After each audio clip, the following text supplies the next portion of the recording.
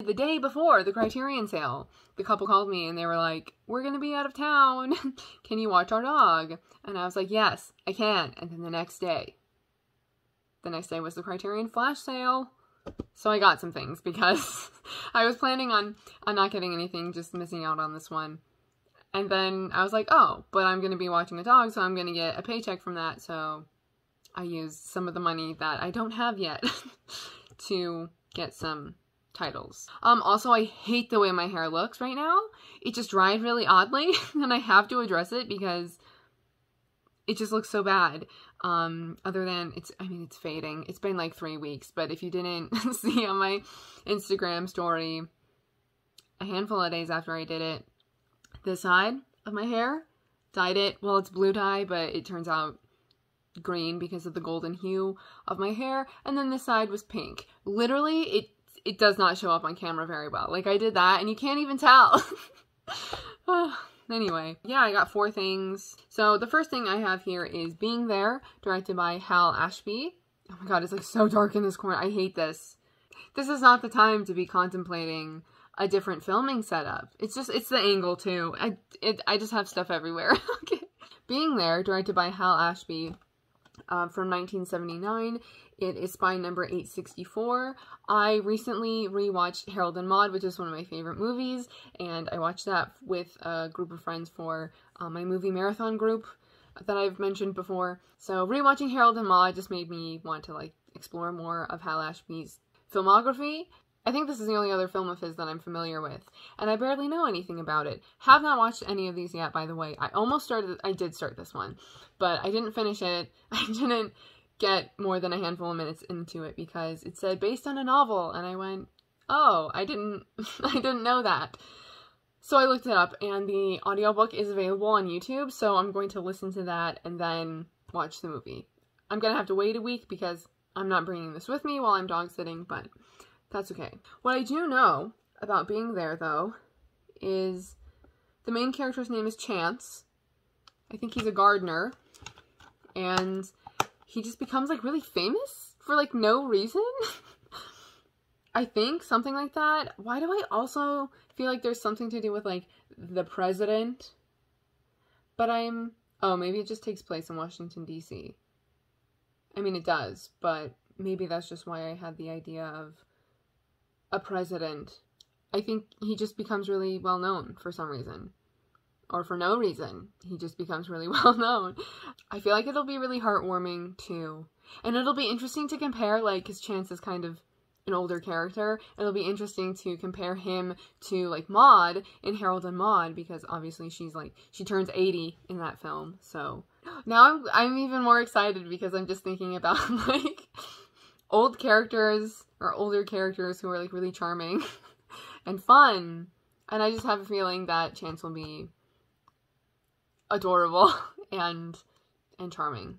And then I also got Death in Venice, directed by Luchino Visconti, from 1971, spine number 962.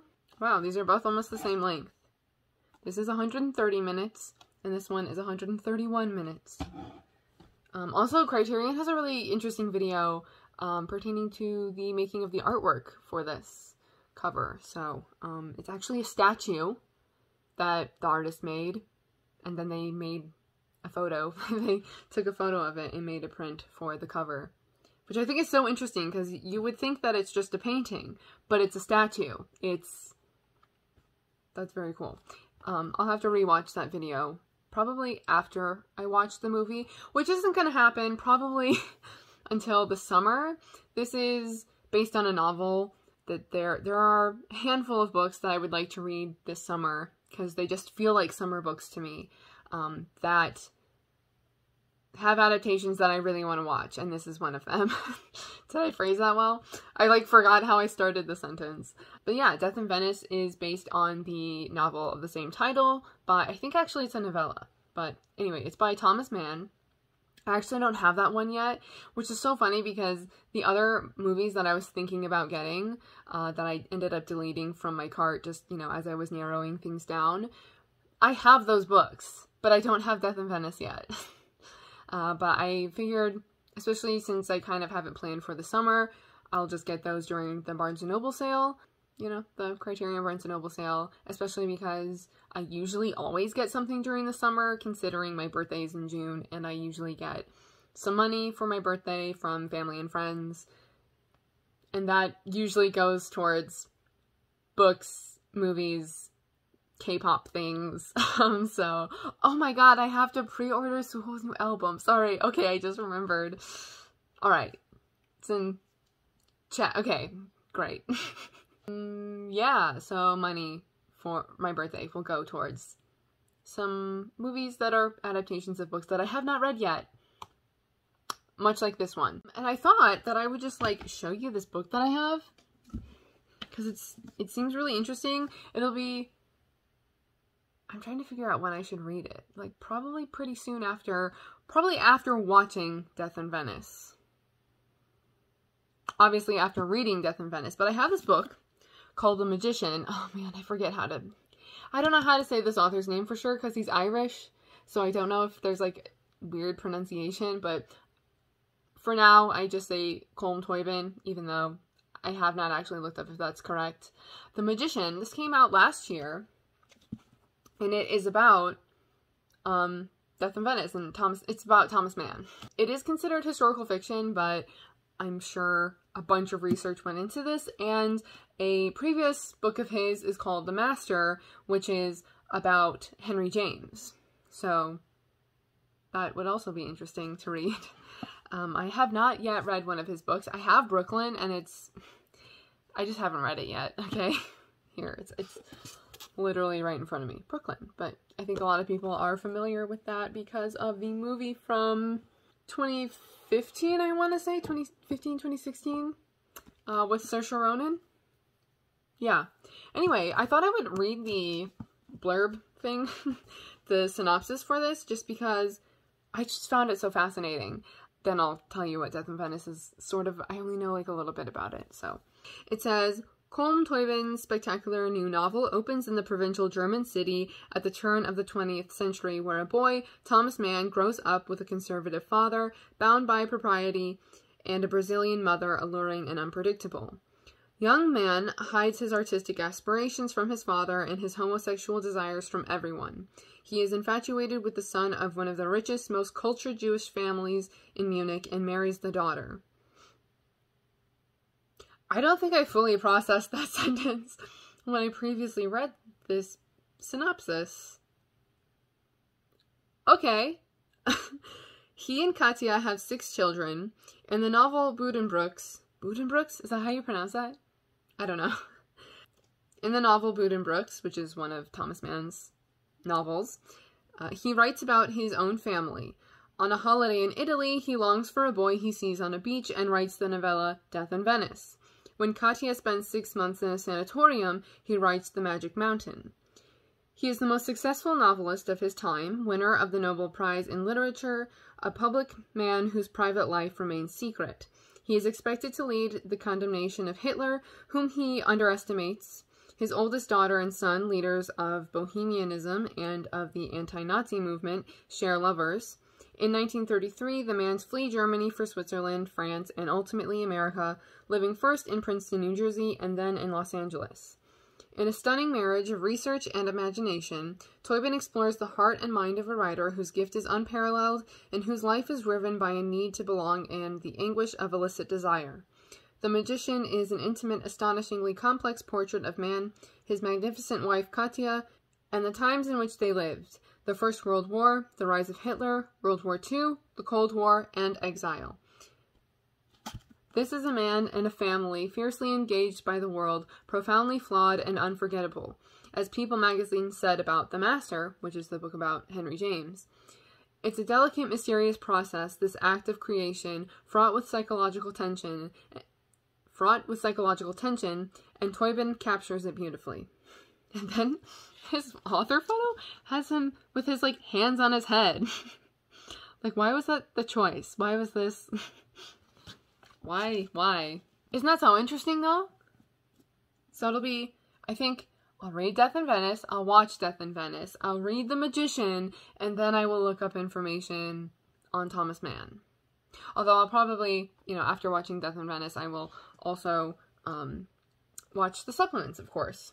And so, it briefly mentioned Death in Venice about how he goes to Italy and sees a boy, and that is, like, essentially the premise of Death in Venice, or at least what I know.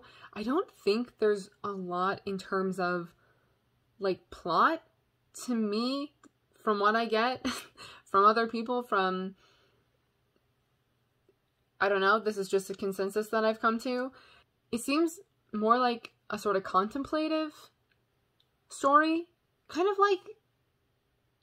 like A Single Man. That's the only thing that I can think of in terms of a comparison. If you've read A Single Man by Christopher Isherwood. Where is that? It's somewhere behind me. And then that was also turned into a movie in 2009 with Colin Firth. I know this is about a composer who goes to Italy and he sees a boy who is beautiful and he desires. And, oh yes, and then also I would like to watch the documentary, The Most Beautiful Boy in the World, I'm pretty sure is what it's called. And it's about the casting, like finding the search for the person, the boy, to play the boy in the movie, who ends up being played by, Bjorn Anderson? It's like B-J-O-R-N, and then the O has the 2-dot, like, accent mark over it, so I'm not sure how you pronounce his name. And then also, Dirk Bogarde plays the composer, and, I really like him. I've watched, like a good number of his films, I feel like, over the past, like, year and a half. It all started with, like, The Servant in October of 2020. Time, okay, yes. Anyway, he's in this, and I'm looking forward to seeing it, because I've seen a number of things that he's in. And then the third thing that I got is The Furies. This was somewhat recently upgraded, like, kind of recently, right? Like, sometime last year. So it's by number 435, but it was only previously available on DVD.